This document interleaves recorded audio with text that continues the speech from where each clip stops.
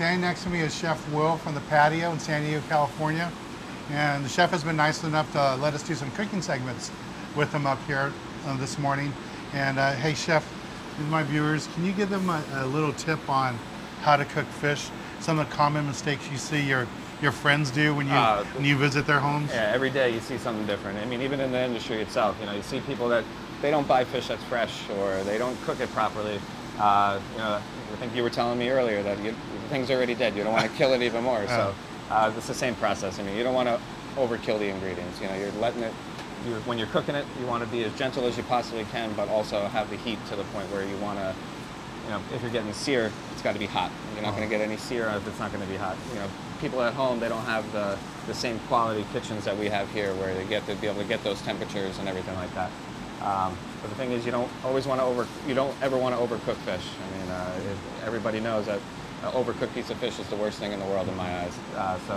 And the best part about being in San Diego, you get the freshest fish you possibly can, and that's the biggest thing. Every day we get our fish in, and now that it's April 1st, we have our receiver's license. We're going to be getting yellowtail in every single day, as fresh as you can possibly get it, literally out of the water. Straight from the boat. A few hours right off the boat. That's one thing I've learned about being here today with you, is that you have so many local fish. And I haven't seen one fish in here that's been frozen. No, not at all. No. I mean, everything I see the sous chefs working on, and they've handed to you, is just fresh. We won't touch anything that's frozen. We like to be a scratch kitchen. We have all our vegetables that come in. We can't have really good vegetables with frozen fish. It doesn't do us justice there. So fresh fish is always the biggest thing. So right now our chef has a sculpin cooking up that we're filming a dish for, and in between cooking this up, we're filming this little video blog for you that you're going to see right now, or you're enjoying right now on my YouTube channel. It's kind of like behind the scenes. So, Chef, a fish like a sculpin, I would think of cutting every spine out of it that's poisonous. I see here we just left it on there. Right, it's part of the whole natural the whole presentation. So, I mean, even when we're setting it out on the plate, we'll pull the spines up a little bit back towards the presentation as well. The poison factor goes away once they're dead, and it's not as poisonous.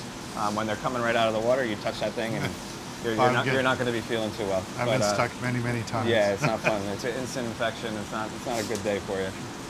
So our viewers, if they've never been here, it's the Patio, Mission Hills, right next to Crystal, right on the border there. Very strong community up here. Yeah, we have our following. We have a lot of regulars that come in. That's our support right there. We have people that come in here sometimes 2, 3, 4 times a week, and they're always coming in trying different things here and there. Being that we are the only cheese cave in San Diego and Southern California, a lot of people do come down here for that. We have a great cheese program, charcuterie program. I do a lot of stuff in the house in the sense of curing our own meats, curating our own cheese and everything like that.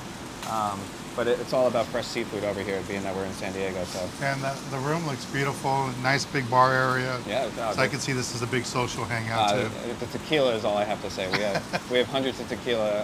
Our general manager, Chris Simmons, he's a catador, which is a sommelier of tequila, is pretty much. And the amount of tequilas that we have, trust me, I know all about it. So we're all drinking tequila, and we're eating some good food. Oh, cool. Well, let our viewers know where they can find you. We're on 4020 Goldfinch Street in San Diego, right in between Hillcrest and Mission Hills. We're open Facebook, social media, Instagram. We're all over that, and I try to take at least a picture once a day and get our food out there on Instagram, and that way everybody can see what we're doing day by day. And you guys open breakfast, lunch, and dinner? Breakfast, lunch, and dinner. Yep. That's a neighborhood place. That's it. We're always open, never closed. All right. Well, thank you, Chef. Thanks a lot, Tim. Appreciate it. Don't forget to follow them on Facebook too, and go to their website. And don't forget to follow me on Facebook, Twitter, and Instagram. Subscribe right here to my YouTube channel. We'll be talking to you again really soon. Thanks for watching. Take care.